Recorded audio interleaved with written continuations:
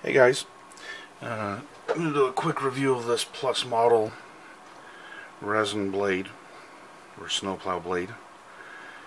I haven't seen many reviews of Plus model stuff on YouTube, so I thought I'd do one just so, even if you're not interested in this, you can get an idea of what Plus model does. So,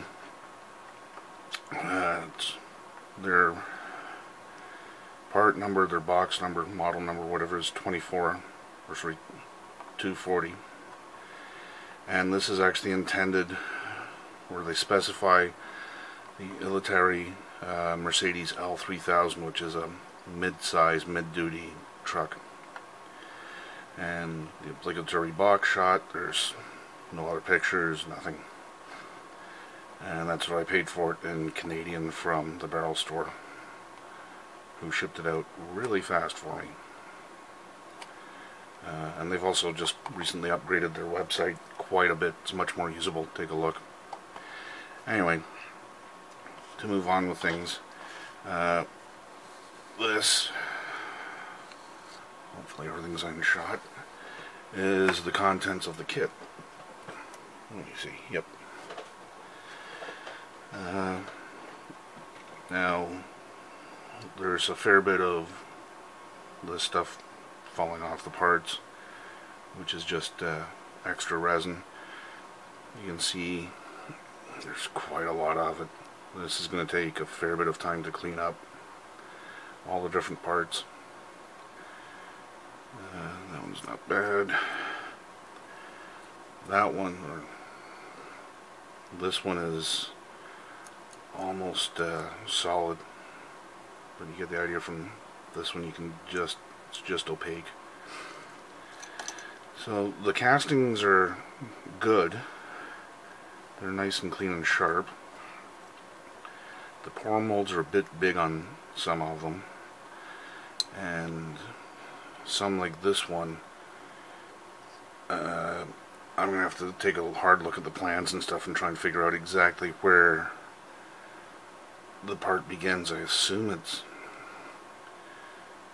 down here,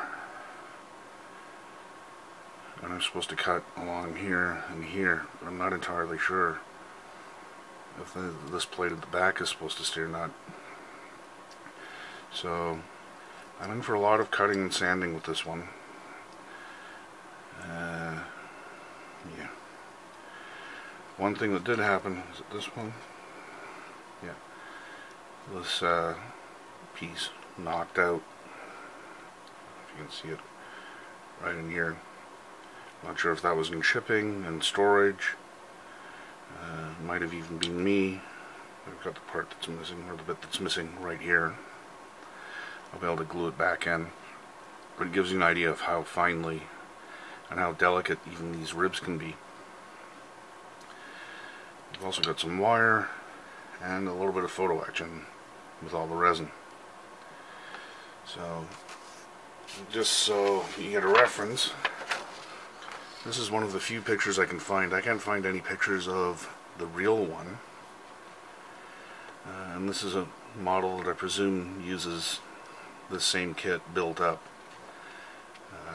One of the main differences is there's no, in the kit, there's no Neotech light and no means to attach it, or license plate. So obviously whoever built this has gone a little bit above and beyond. But this is fairly useful because it shows some other things along with the box art. But to the instructions for now,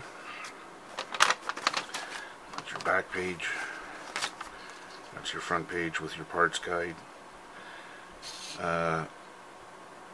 Apparently if you're using the original kit, you have to make a few cuts. There's no real index of the instructions. So I presume that's your hobby knife making a cut.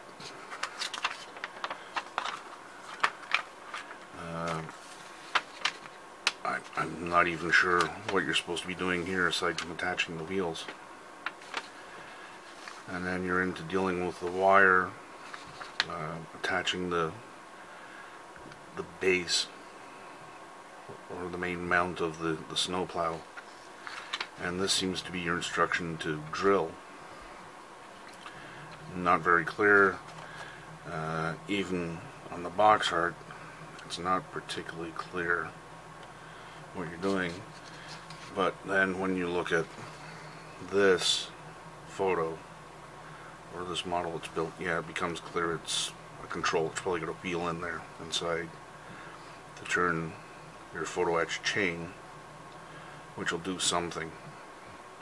Not entirely sure if that's going to raise the entire thing, which makes no sense using a chain there that's going to move it backwards and forwards. This probably changes the angle somehow.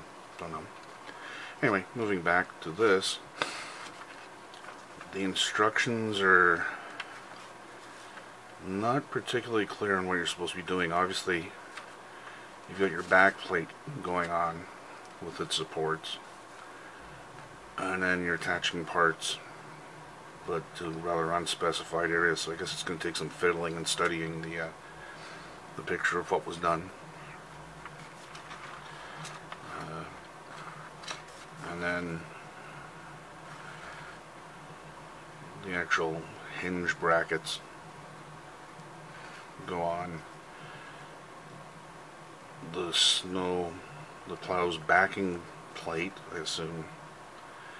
And then at the very end you get to put the actual plow together and then finally attach it. And again, that's it. Now this thing is big. I've showed quickly in a picture before. Move this all aside.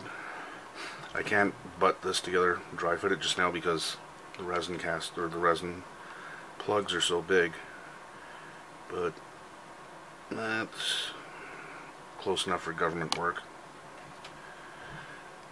And then the trusty walt here. So that gives you an idea of the size of the blade.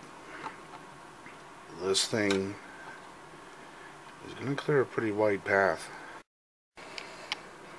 Anyway, so that's about all I can tell you about this kit just now until I get it built, which will be sometime in the new year.